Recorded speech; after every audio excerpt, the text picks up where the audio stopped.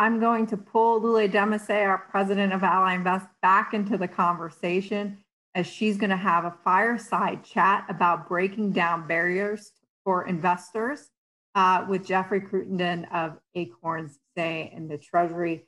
Before I pass it to you, Lule, just want to remind our viewers that Lule and Jeff are going to take your questions at the end of their conversation.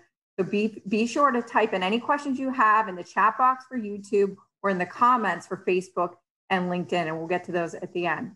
Lule, it's all yours. Thank you, Lindsay, and welcome, Jeff. So today I'm really delighted to have with us somebody who is a serial entrepreneur, innovator in fintech. Jeff Cruttenden is a founder of companies you might have heard of like Acorns, Say, and Treasury. And so we're really excited to have a conversation about the future of investing and where fintechs play a role in that for regular investors like you and me. So welcome, Jeff. Hi, thank you for having me. Our pleasure. Thanks for making it work for us. So before we get started, though, Lindsay, I thought maybe we could get started with the first audience participation question we wanted to ask, which is, if you believe this statement to be true to you, either say true, and if you don't think it's true to you, say false, which is, I believe I have access to the same playing field as a professional investor. So again, I believe I have this access to the same playing field as a professional investor. And I know that the questions are sort of playing out as you see them. And so we will go back to getting your answers for that when we get through asking a few questions of Jeff. So with that, Jeff, tell us, let's get started about in terms of the theme of the power of fintech and what it means to people. So the first thing I wanted to ask you is, can you briefly tell us what fintech is? Why does it matter to everyday investors and savers?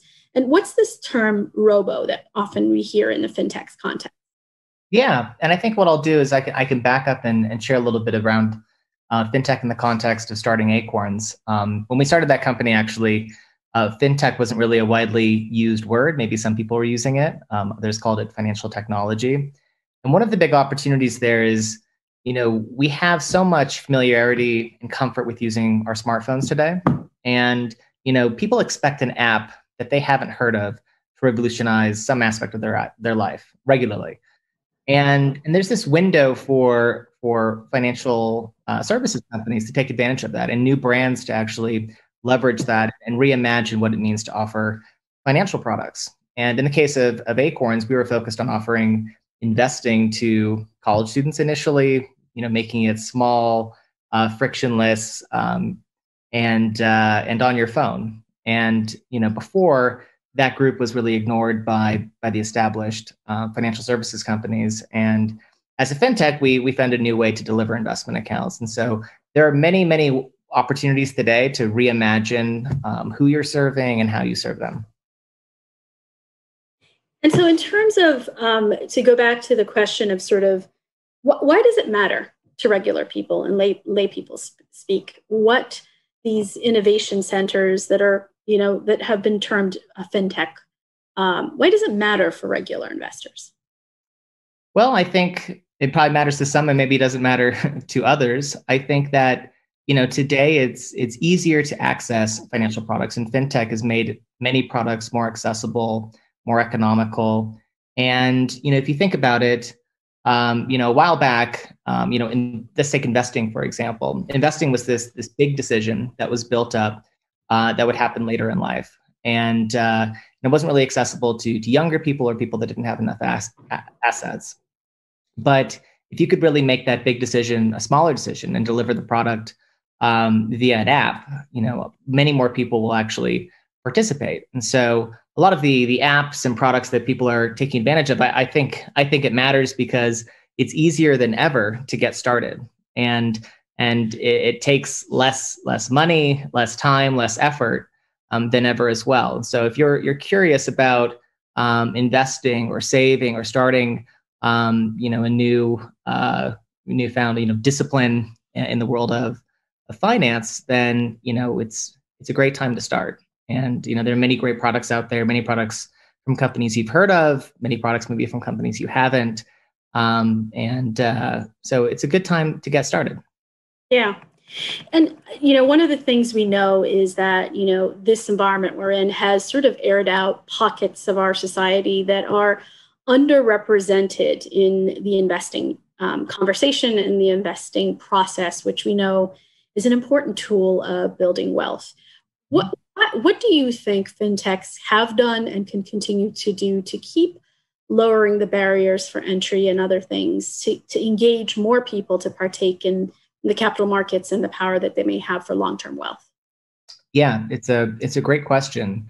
So, by rethinking how you distribute investment accounts, like let's take, for example, Acorns. Obviously, I'm biased. I love that example. But I love Ally too, so we're equal. We were focused on serving college students. I was a college student when we co-founded the company, and most of my friends and classmates who were interested in investing didn't actually have investment accounts. And so when we went to the drawing board to actually deliver a product that could actually serve these customers, we didn't just have to solve the distribution problem. How do we make it a simple, easy to use app?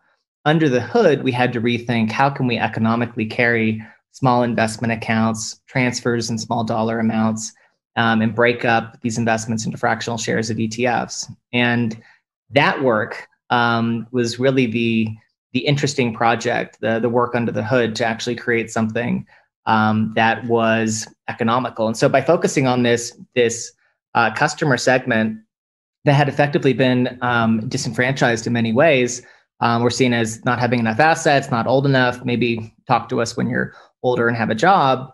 By actually focusing on serving them and actually solving some of the problems to carry these smaller accounts, we actually built something that could serve all sorts of investors and actually interact with all types of products. And so, if you're part of a group that you feel is underserved, or if you're underserved, looking around you and actually studying the situation actually may lead to some great ideas and innovations.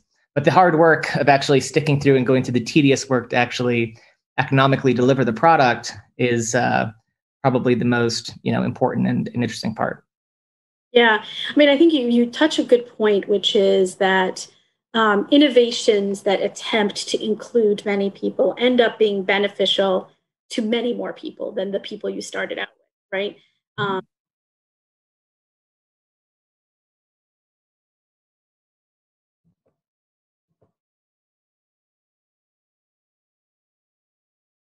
Were you asking me a question there? Yeah, I think we suffered through the Wi-Fi challenge of modern day. Okay. I was saying, can you hear me now, Jeff? Yep, I hear you loud and clear. Perfect. I was saying that, what's interesting about innovations that attempt to broaden the involvement of many end up typically benefiting even more people than the original set that it was trying to do, right? Whether that's in social media and other things that we know of. How do you think in the now, when you look at the horizon going forward, do innovators like yourself and Ally Invest and others continue to broaden that involvement?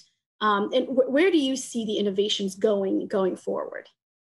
It's a great question. And I think one of the most special parts of introducing someone to a product that may not have had access to it before is that you get to deal with a new customer, someone that's looking at it from a fresh perspective. And new customers are generally more curious, enthusiastic.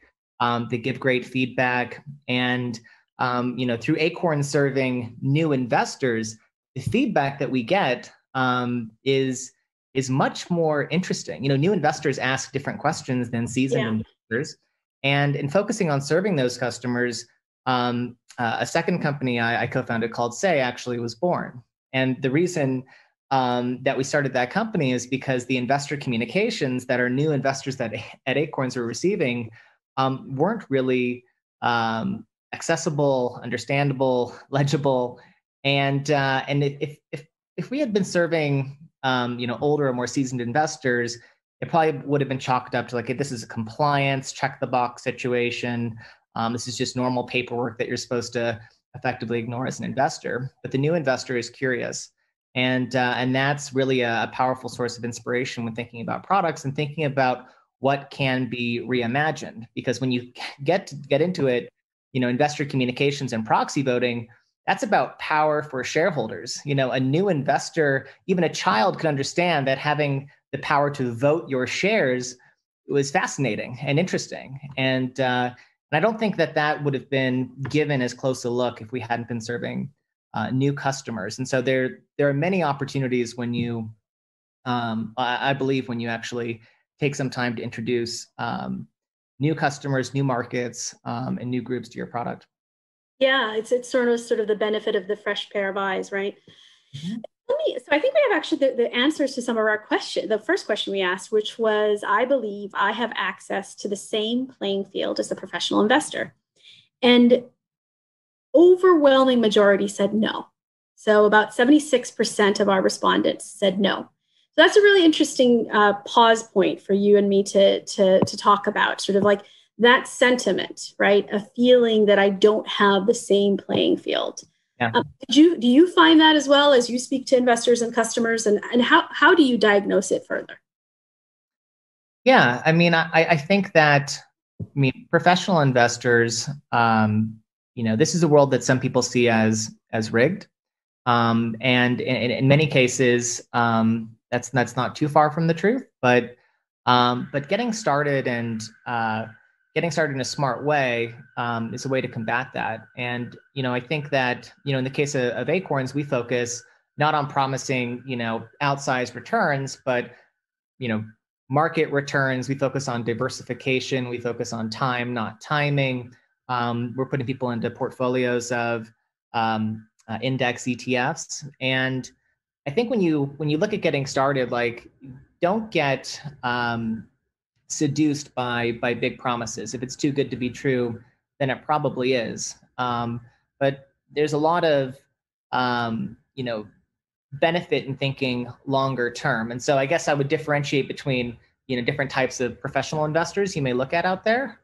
Certainly, active traders and hedge funds seem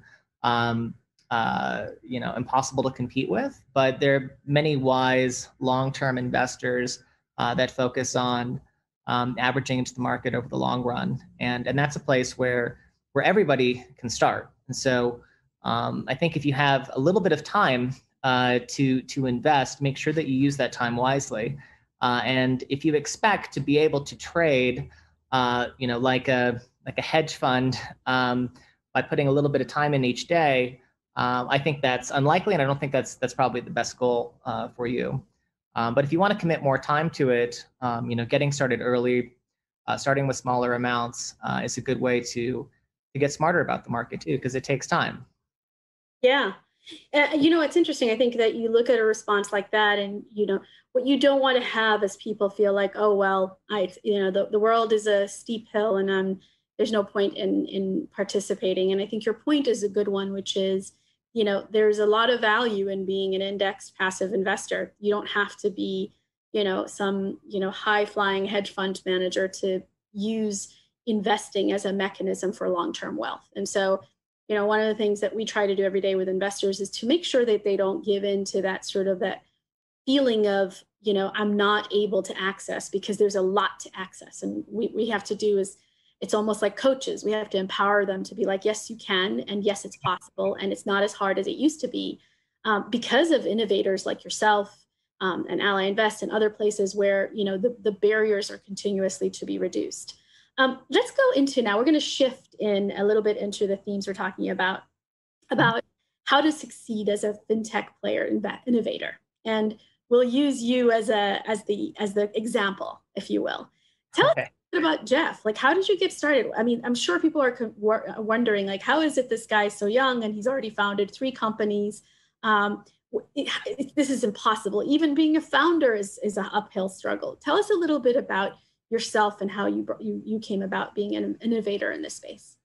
Well, of course, from the outside, everything always looks shiny, and in building companies, I feel like all of the victories are public and the failures are private in many cases. Mm-hmm. But yeah. It's a tedious process building these businesses. They're not shiny initially.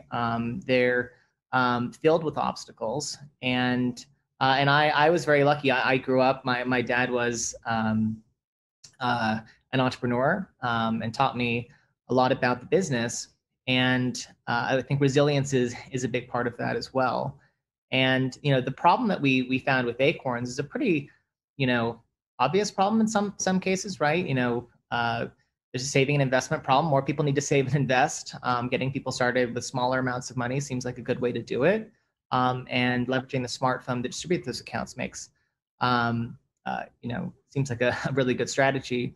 But to actually do it, to actually go through it, so you start with that idea, and then the first obstacle you encounter is, okay, who the heck is going to work with us to carry these individual accounts or move the money? Who's interested in this? And of course, right off the bat, everyone says no. Now, I would have said no too. We didn't have a polished presentation and deck and everything. And for some perspective, it took 2.5 years from incorporating the company when we actually launched the product.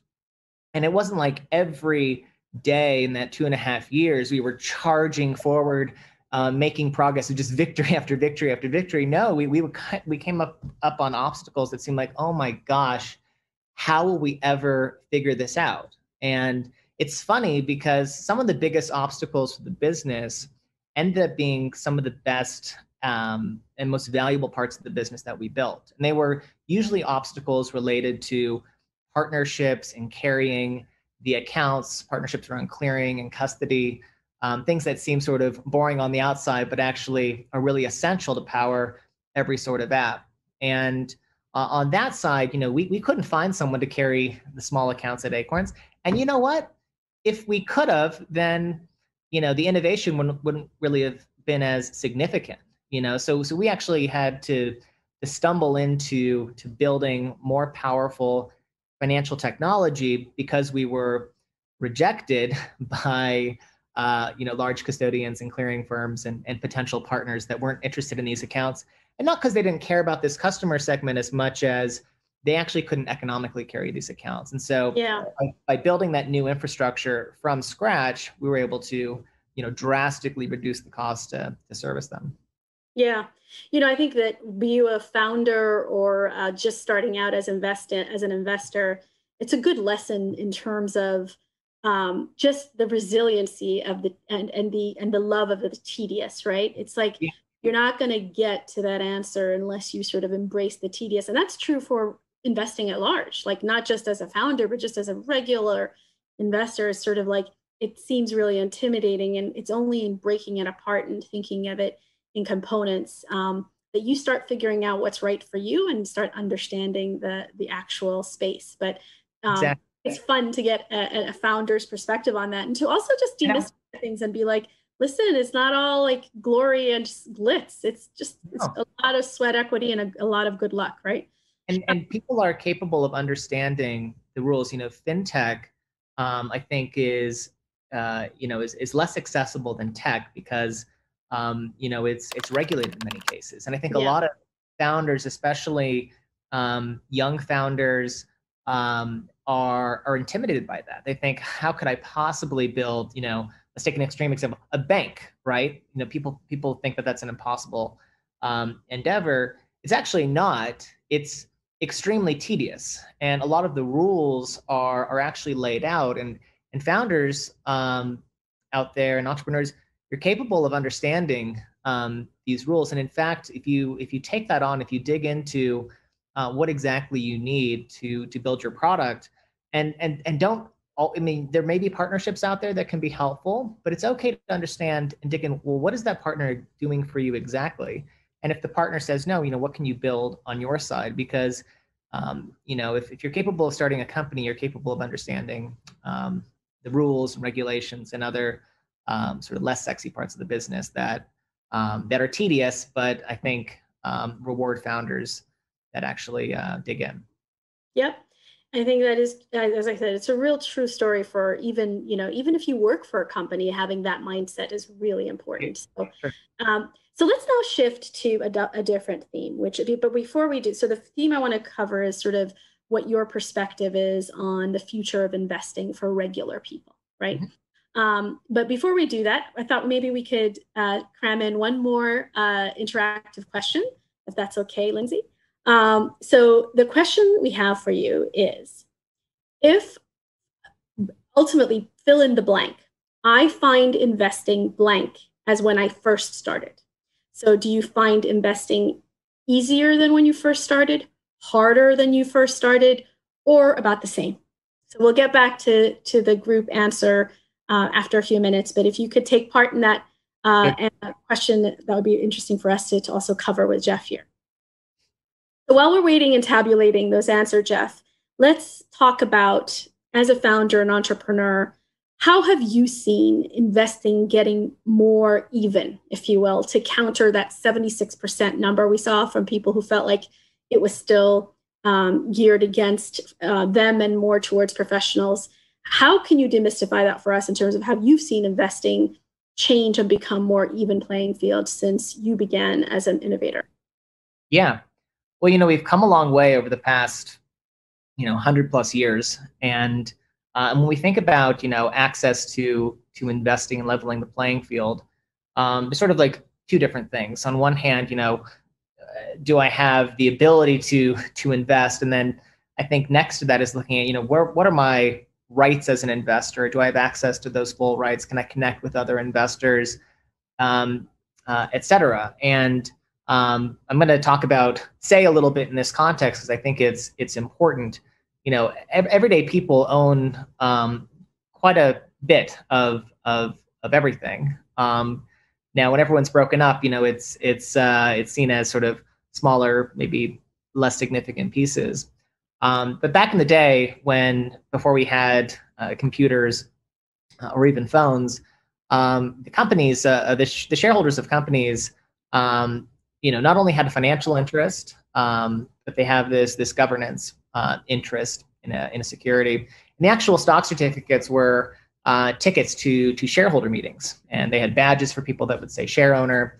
And for the very small number of people that were able to attend these meetings, they actually could participate as owners, and they could connect with one another. They could unite. They could make a racket. They could do a whole bunch of things, but they could be heard as share owners. And as we saw investing become more widespread and in back offices got outsourced, and people around the country could access investments either via catalog or via a phone or ultimately a computer where we have today. Some of those other rights got stuck in different parts of the infrastructure. And so, when people can't go to physical meetings, how do they vote? Well, they vote by proxy. So there's someone else, at the meeting to actually help them vote. But we've seen so much innovation today on the front end, the interface with how you actually interact with the financial interest of your investment.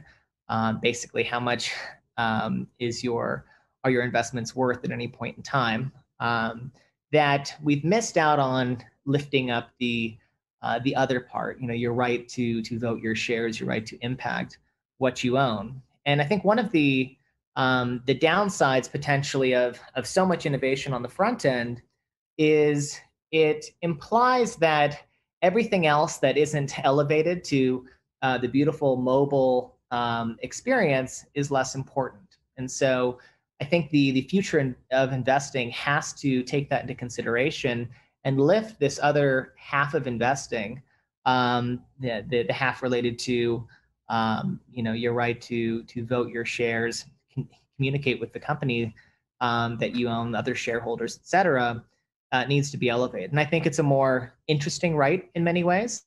And I understand how we got here, but there are so many more things that we can do to connect people with the companies that they own. And I think it's leveraging an ownership mentality for shareholders versus just a pure trading mentality. And trading mentality is effective for many people, but for many long-term investors, I think one powerful way to help them think longer term and derive value from their investments is to make sure they have their say and or have a say.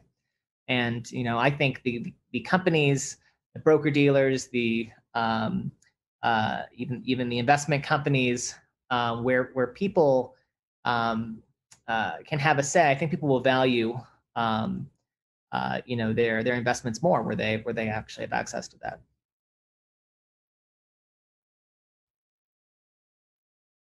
it looks like maybe Lule dropped out. But that's all right. I'll keep going on my monologue, if that's okay. Yeah, sure. Jeff, Lindsay here. I'll kind of jump in, but yeah, if you had more to finish on that thought, go for it. I can take the reins until Lule gets back. I'm sure it's just okay. Sure. I hope I didn't bore her talking about shareholder communications, but there's so much more interaction to be had out there, and a lot of people are, you know, some are worried or anxious and saying, hey, if millions of people are given you know, easy access to voting their shares or communicating with the companies they own, it's going to cause chaos. And I actually disagree with that. I understand the concern, which is, you know, how, you know, you don't want to let small shareholders, you know, cause a massive distraction or hurt the companies. But, you know, the owners of your company that know they're an owner generally want to see the company succeed. If they can be helpful, the questions that they ask may be uncomfortable sometimes. But if you think of, you know, physical shareholder meetings, you know, if the entire audience is erupting, you know, either, you know, in anger or in joy, you should know that. And if a small fraction of shareholders are upset, but that's not really shared by the rest, that's also helpful, and that can help separate out you know, noise from valid concerns out there. And today, you know, you have so many people, you know, screaming to be heard on social media. Yet, many of these people are owners, maybe in small amounts, of the very companies that they're concerned with. And so, there's a lot of exciting possibilities in connecting share owners with one another in the companies they own, and a lot of good that can come of it to support companies. And the communication doesn't always have to start with the shareholder. The issuer or company could actually, you know, welcome their new shareholders on, put questions to them, and actually engage them. And so there's a lot of opportunity there, both on the broker-dealer side, the investor side, and the issuer and company side. What do you say to those small investors that, you know, they think their vote doesn't count? I mean, we're about to go into a presidential election here. It's almost a very similar type of mindset for a lot of people as they think about the shares that they own. Oh, it doesn't matter. I don't own a big enough chunk of the company for it to matter, my voice to matter. Yeah, well, I think to a lot of these people, I'd say if you think your tweet matters, I promise you your vote matters more. And you know, if you think of you know, speaking as an owner, if you're an owner and a shareholder and you're not speaking up as one, especially in cases as it relates to the company that you own, you're missing out on an opportunity to be heard in a different way. And a lot of people don't participate. And so the shareholders that do participate, I think actually have an outsized opportunity to be heard. We've got Lule back. Oh my God. I'm reminded of that old movie that's like, that's entertainment. Like the show must go on. I apologize. No problem. It's because there's so many people online watching this conference, right, Lindsay? There's no only other way. Sorry, a Wi-Fi failure in Brooklyn, New York. Jeff, I apologize. Okay.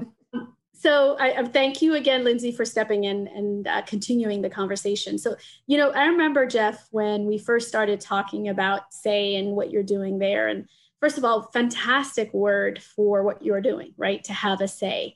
And I remember you showed me a picture of like this black and white picture. I think it was like the first GE or General Motors shareholders meeting, if I recall.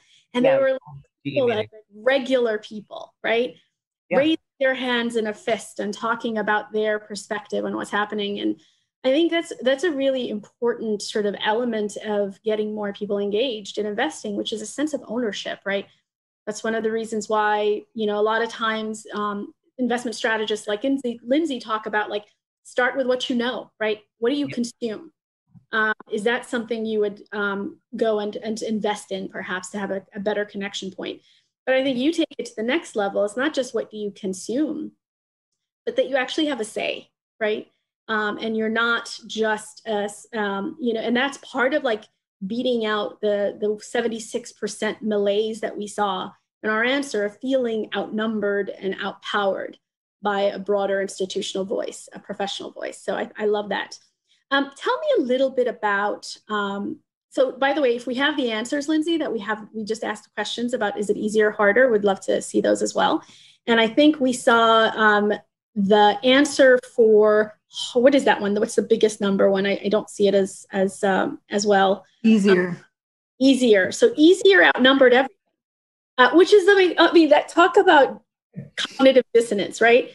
76% responded that it is not as flat opportunity-wise, and professionals have a skew, but it's still easier as an individual investor to engage now than before. I think that's a fascinating dynamic. What's your take on that, Jeff, that you've got a feeling of professionals have better access versus, I still think it's much easier for me now than it used to be? Well, it's interesting. Even if I look at when I first started investing, I think over time I found it harder personally, which is probably one reason why I moved towards focusing on index fund investing on my side. I think that there's a lot of confidence that comes from getting started too, and people, learn a lot more. A lot of the intimidating parts of investing are demystified. I mean, this is an industry that's built up partially by sort of being mysterious and inaccessible. When you talk to the average person about getting started that isn't an investor, it's usually something they want to think about. They want to talk to an expert on it, and a lot of fear of making a mistake. And so I imagine when people get started, dipping their toe in the water, they realize, hey, I'm capable of understanding, a lot of this, and maybe that impacts it. It's hard to say. Yeah. It's I know it's, the saying is practice makes perfect, but maybe it's just practice makes easier. So that, yeah, absolutely. Tell us a little bit about. So now let's shift to sort of something that is very much of the now for us, right? Which is the reality of folks, that the society being that much more aware of the skewed nature of involvement in investing, right? Either it being from a gender lens or a color lens or other identity dynamics. There's definitely, investing has not escaped those societal imbalances. How do you, as a founder and an innovator, think about further flattening that curve so more folks are in it? Because I used to think it was just about access, but the reality is things are now much more accessible, right? They're cheaper, minimums are lower, but there's still a malaise of engagement among different kinds of pockets of our society. How are you thinking about it as an innovator in flattening that? Yeah, so I like what you have on the screen here too. The mental barrier there in terms of, do I have permission to do this? I think you see it both from a founder perspective and starting businesses, but also from a customer perspective. This is an industry where it's hard not to compare yourself to others, right? If you're thinking of opening an investment account, you don't necessarily want to be the smallest investment account at this company, right? That you're looking at going with. A lot of people, I think, are anxious around how they stack up. Is this something they're allowed to do? And I think that's a result in many ways of this industry feeling quite exclusive for a long time. And so it's sort of natural to say, hey, can I do this? Only a certain number of people I ever met in my life were investors, or that seemed like something that only wealthy people could do. And what helps is, I actually think technology is quite helpful there. I think that some of the established large banks, in many ways, a lot of the weight that they carry in their brand may have the unintended consequence of feeling less accessible. Sort of the exclusivity negatively impacts, not intentionally, but it people think, I can't open an account there. It's not for me. But the opportunity on fintech is to reimagine that, because tech is a lot more accessible, and finance can actually enter in through the goodwill and accessibility around tech. And that's what's, I think, a huge opportunity for new brands, for digital brands, and for financial technology companies to leverage. And so, the way that you distribute products, if you think about it in terms of onboarding, which is something we focus on at Treasury, which is a fund that I've put together with Eli Braverman, who co-founded Betterment, and James Layfield, who co-founded Rise. We think that having a product that people can access is different than a product that can easily onboard customers. And onboarding is deeply connected into psychology. It's connected into the infrastructure of the business. Does your like regulatory infrastructure and technology support seamless onboarding of customers, or is it the other way around? And then the customer experience and how people share these products with one another. Certain products are more shareable, others aren't. Depending on how people share those products, it may alienate some customers and not others. But I'm optimistic that the sort of app world that we live in many ways is actually getting more people to consider products that they previously thought weren't for them. Because I do think it's difficult to sell products through institutions that have felt very exclusive for a long time, and to say, hey, now we're selling this to everyone. Whereas the App Store and that world have been so open and inviting, it's maybe easier to access it through that world, if that makes sense. Yeah, it does. I mean, one of the things we found also at Ally is that as in addition to technology, the simplicity of design and not having too much complexity is another way of inviting people into, you can do this too, right? I do think that our industry suffers from a door that looks really impenetrable. And I think you're absolutely right. Onboarding and that first portal is the first way you're setting the table for people to see how do they engage and how easy is it for them to engage. I think go ahead. Say just on that point, which is a good point. In the world of investing, if we can, to encourage people to get started, if we can shift from, what do I invest? The question being, what do I invest into? Should I invest or should I just get started? It's easier because then people get started. This is a decision that people wrestle with, right? People don't want to make mistakes. And this is a world where, if I make a mistake, if I pick the wrong stock, then I've messed up. And then people wait, years or decades to get started. But sorry, I cut you off. Yeah. And I think the key to that is to start small, right? So that the loss doesn't feel as consequential. But you kind of live through it and you understand that there's ups and downs in investing. I think one of the things that's really another thing that I feel on this topic of our investing arena not having as much participation in some certain segments of our society. And you're right, technology is not the case, right? So social media doesn't suffer from ill participation of different pockets of society, right? As the way perhaps our industry does.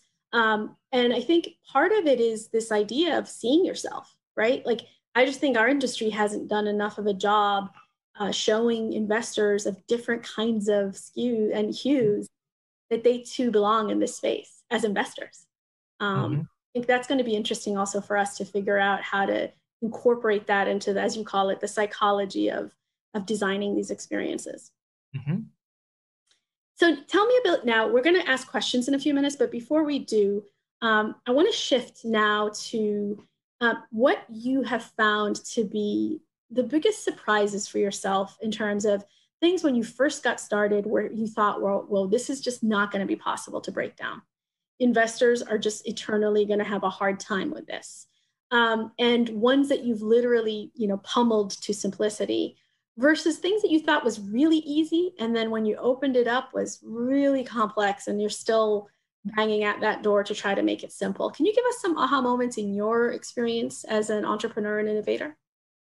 Yeah, it's a great question. In the beginning, we So our first investment product at Acorns, we were investing in portfolios of index ETFs. Our customers invested in dollars and not in shares.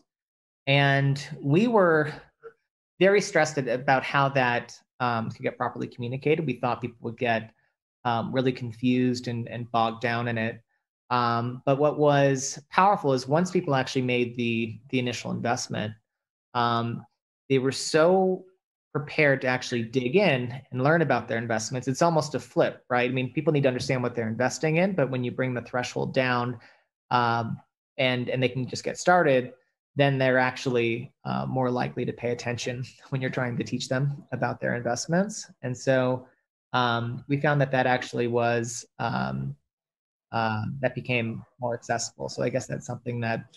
Wow, that's interesting. So you're saying basically like rather than preload them with education because you think it's going to take so much to get them started, you found that getting them started and then overlaying that with education and other things was the better path for engagement. Much better, much better. Now, that doesn't mean people should invest, $1,000 without learning, but when you threshold down to $5, you have them participate in a diversified portfolio, you still need to be clear in what they're investing, but you have to recognize that people tend to care more when they have some skin in the game. And $5 is a cheap ticket to actually engage and learn as an investor. And it's shocking to me that we would have anyone graduate college, for example, without an investment account. It's crazy. People tend to care more when they're engaged as an investor, just like they care more about voting as an investor as well. And I think next to that is the content, the news. When you create new investors, they tend to be curious about all aspects of investing. And so what we had found is, once customers started investing, they were curious around other financial content. And so Acorns launched Grow to support them. And so there's this opportunity. This is what happens when you bring the threshold down. Before you could only start with thousands of dollars to invest, and so the psychology was different. And today, if you bring the threshold down, you can make the big decision small, but you still have to build it back up again. The significance of it with education. So education is extremely important, but you can actually find a more attentive student if they're actually engaged as an investor. I think that's really wise insight for investors who are kind of sitting on the sidelines nervous. That ultimately the thing that breaks that nervousness is to make the risk smaller and jumping and trying out. I think that's a really, it's actually not dissimilar to other things in life. But I think a lot of times when money is concerned, people don't apply those same wisdoms that apply to the rest of life. And on that count, tell us, and this will be my last question, and then maybe Lindsay, if there are any audience questions we can pose to Jeff. How have you factored investor psychology, emotion, behavior in the way that you design services, right? A lot of times, I think traditionally our industry has said investing is a logical pursuit, right? There's risk and then there's a return, and it's finding that intersection point that's right for you. And so there that is, press the button and presto, you're gone. And yet we still have a lot of people feeling a little nervous about pressing that button. So how have you, whether it's at the initial stages or emboldening them to get more involved? What are some of the insights that you found there? Yeah, so investing, in many ways it should be logical, but in the way that people engage initially, in many cases it can be emotional, and designing around that customer experience or user experience. We don't really like calling customers users, but that's one of the big opportunities for fintech too, because you can start there and then you can design your business around it. And so to have a product that someone can hear about, just a few lines, maybe a sentence, and say, hey, maybe they're on Facebook going through their news feed, and you can capture their attention, like, hey, this is something maybe I could get started with, right? So you have to bring the decision down to something that's bearable. If you're thinking about it, where people are, and where you're finding these customers. They're going through memes, pictures of friends, and other things. If you introduce in the middle of that, a heavy conversation around like retirement, saying like, "Have you thought about retirement?" It's like, whoa, this is too heavy. I was just looking at a meme. Not that you should use memes, but you need to bring the sort of the emotional friction down a bit. And so that's why getting started with small amounts, that's why even suggesting the amount for people to start with is helpful, like spare change and other ways to automate it can be really powerful. And so I guess it's both emotional and logical, because you're dealing with a lot today. You're dealing with people are bombarded with notifications. People are unlikely to look at their phone in any given app, maybe except for Instagram or Facebook, outside of a few minutes. And so if your product requires undivided attention for a significant period of time to onboard someone, I think you're going to struggle. And so you have to get someone engaged. They have to realize it's something that is doable on their smartphone in a short period of time. And then, even by the time they may finish registration, for example, they're ready to engage more deeply. So someone that starts out looking to invest spare change is ready to invest, hundreds of dollars in many cases by the time they finish registration. So you have to be careful and thoughtful in how you build up the decision idea as you move along, and having a flexible company and structure to do that is important. Yeah. I think that's one of the things that I'm sure you've enjoyed being the founder of the companies you've had, that I enjoy about Ally in general, is as a fintech, is just, it is so maniacally focused, and all of us are striving for better. None of us have reached perfection, but this focus of reduction of barrier and being in the context of where people are, instead of asking them to pull themselves into your context, I think is a really important point that you're making. Yeah. So any questions from the chat, Lindsay, because I can't see the chat. So any questions that you might want to pose for Jeff? Yeah, we definitely have a couple questions, but I'll just remind the viewers, whether you're on YouTube, LinkedIn, or Facebook, please write any questions you have for Jeff or even Lule at this time in the chat box on YouTube or in the comments on Facebook and LinkedIn, and we'll try to get some of those answered for you. But based on where you just ended the conversation, Lule and Jeff, what I would ask you is, the two of you come together from two different fintech firms. How would two firms like you talking in a forum like this help the industry in general overall? Some people might find this type of conversation a little bit odd because technically you're competitors. It does, right? It does sound odd. Like, what the heck are, in the old days, having a traditional two banks having a conference that's speaking to their customers and would-be investors together in a traditional lens, I think would definitely be odd. I think, from my perspective, I'm sure Jeff will add on, I think that the evolution we're trying to sort of seed at companies like the ones that Jeff has founded at Ally Invest, Ally at Large, is that, it's a centricity to the client interest and to the investor interest. And so when you focus just on that point, it becomes less material about you, right? And when you're worried about just like, that's my competitor, this is that, you're not really affording investors and the public the thought leadership that happens by people who are trying to change this landscape. And I think that folks like Jeff and Ally Invest and others are trying to change this landscape to both signal to investors, you too could do this. You can come in to signal to them, this is how the investment landscape is changing.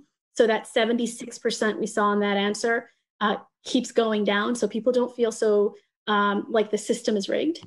And then it also makes sure that it holds us out there to say, this is what we promise to try to do: reduce the barrier to entry, understand emotions and behavior in the way you invest. This is how we coach you in starting out. So for a few reasons, but I think it makes sense that we are opening up the landscape for that conversation for our own customers to see.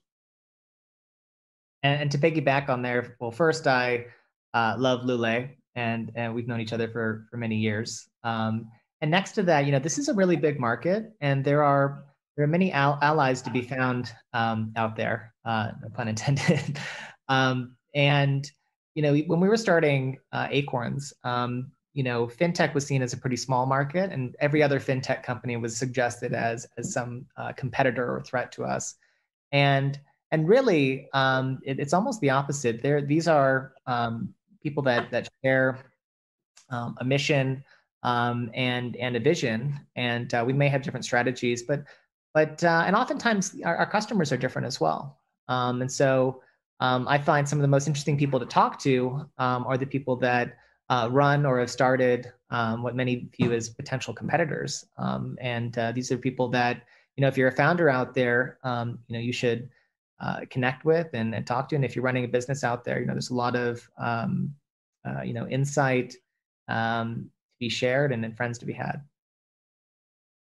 All right. Great responses there. We are getting a few more questions. Jeffrey, is Acorn using any blockchain technology? One person wants to know. No, not today.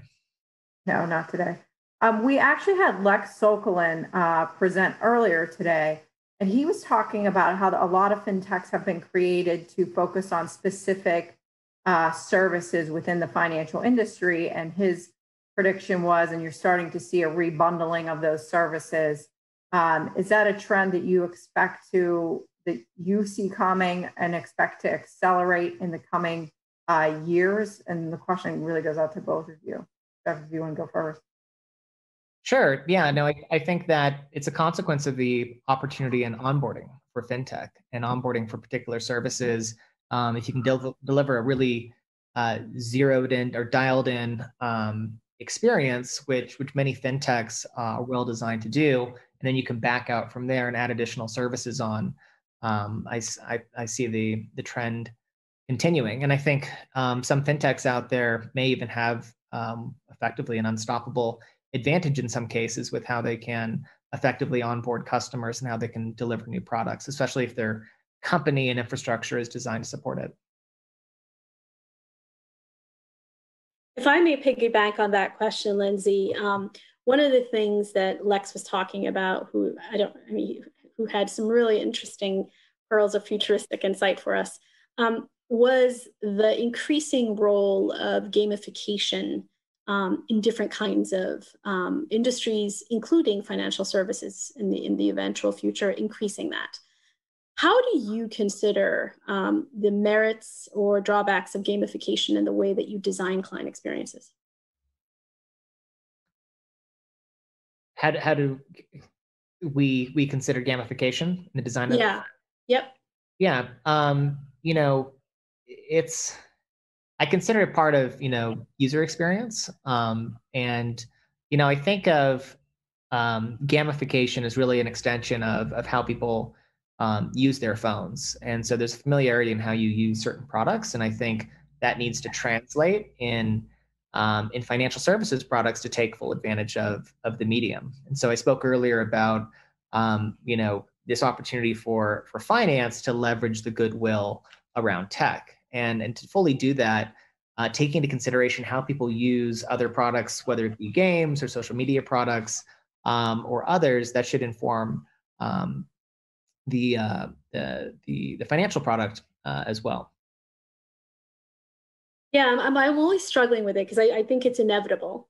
The question is sort of how do you evoke the benefits of it versus what I would consider to be some of the dangers of it, right? The instinct to want to get quick gains, et cetera. Those things I think could be the dangers of it as well. So it'll be interesting to see how our industry adopts it into the user experience as you sort of approach.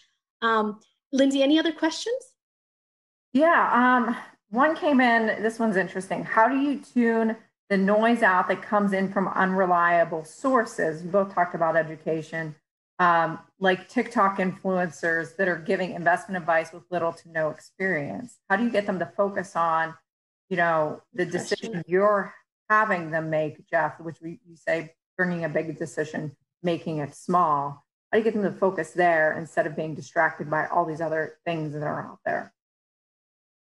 Yeah, well, there's a lot of noise out there, and there's a lot of people that mean well and are curious. I think, if you look at the time period in which someone's giving advice, TikTok's maybe the most extreme example. Maybe someone that's been popular for a few weeks or a few months, giving a little blip of advice. When people are feeling like they're doing well, especially if they're young and it's the first time they're investing, it's easy to feel on top of the world. And so, I would be careful who you listen to, and usually older investors who have been through some ups and downs have a lot of wisdom to share. Someone may be young and a great stock picker in the short term, but it's a bit harder over the long term. And so, maybe you can look and pick out, see how that video holds up in a few months or a few years. But I would not take advice from TikTok like that, but maybe I'm wrong there. No, I mean, I think this is where we were talking about sort of the downside and the upside of gamification, right? I think for us at Ally Invest, what we have seen from customers over and over again is that as digitized as the world gets, because of the volume of information that you're talking about, people are hungering for pure advice and guidance. And so I think that's probably going to be interesting for us to, players like ourselves and you, continue to sort of evolve that space to declutter the world for retail investors. Because I think that cluttering, just like the high barriers to entry used to keep them away, I agree that the cluttering could also keep them away. And so I think that if we continue to try to declutter with either simplicity of our experiences or the advice we give people and the assistance we give people, I think it'll go a long way. So I think we're coming at time. Jeff, it was such a pleasure having this chat with you. And I thank you for joining us today. Good luck with your latest venture in Treasury.